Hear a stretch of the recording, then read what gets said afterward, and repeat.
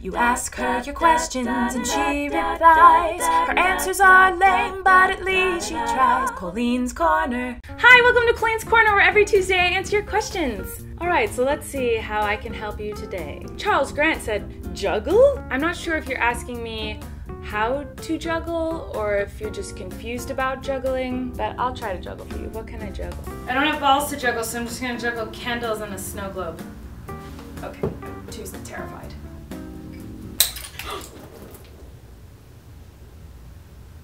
I'm very talented. Haley Bennett 01 said, do you love changing Tatum? I don't know, because I've never changed a Tatum. So I'm not gonna say that I love or hate it, because I've never done it. Don't discriminate.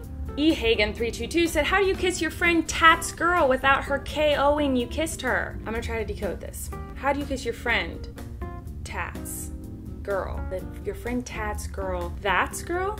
Is that a tattoo? Do you want to kiss her tattoo? How do you kiss your friend that's girl? Your friend's girl without her knowing you kiss? I'm so confused. I'm not sure what you're asking, but if you want to kiss a girl and not have her know that you kissed her, don't do that. At April PTX said, Colleen, when boys flirt with you and then say that you're as just a friend, what do you do? Hashtag mad. Hashtag help me, Colleen. Oh, that felt really good. Enjoy it, because some people didn't get that experience growing up and now they are socially awkward and don't know how to flirt.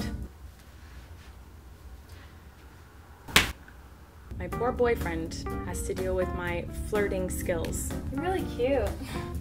Nice. At Tbuck232 said, give your best dancing advice, obviously, because you're the best dancer ever. I am a phenomenal dancer. I've been dancing since I was a young little tot.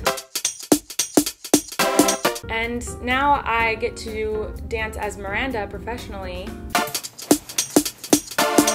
And my advice would be, jiggle your body around. Move your body. Melanie Catherine Newhouse said, how do you deal with someone who thinks they're always right? I'm always right. How people deal with me is they tell me I'm wrong, and then I say, no, I'm right. And then that's kind of it. Maybe you should just drop it.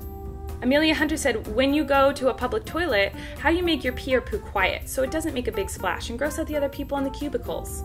First of all, I've never heard it called cubicles. I thought they were just stalls. Peeing, I don't care about. I will pee and let everyone hear it. Clearly, I've done it on the internet before. Pooping, however, I always wait until everyone leaves the bathroom, which is why it drives me crazy when I'm sitting in a stall and I hear someone get out of the stall next to me and then they go and they wash their hands and then they're like doing their makeup, changing their outfit, reapplying fake eyelashes. You know there is someone else in here and you know that I don't want you to hear me poop and you don't want to hear it or smell it, so just leave. It drives me crazy. At Just Had a Vision said, how do I take hot selfies? This is so easy, guys. Selfies are probably my favorite thing in the world. Selfies are always attractive, never conceited. You always look like you're having a great time. Here are some examples of really good selfies.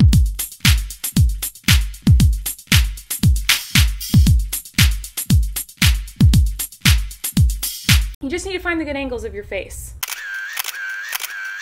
There you go. I hope I gave you some good advice today. Make sure you subscribe. I post videos every single Tuesday and Friday on this channel. Check out the information below if you want to follow me on Twitter or Instagram or Facebook or anything like that.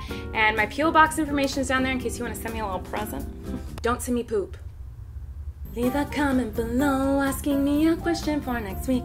Also like and favorite this video and post it on your Twitter or your Facebook or something, cause then more people watch it and then I get happier and then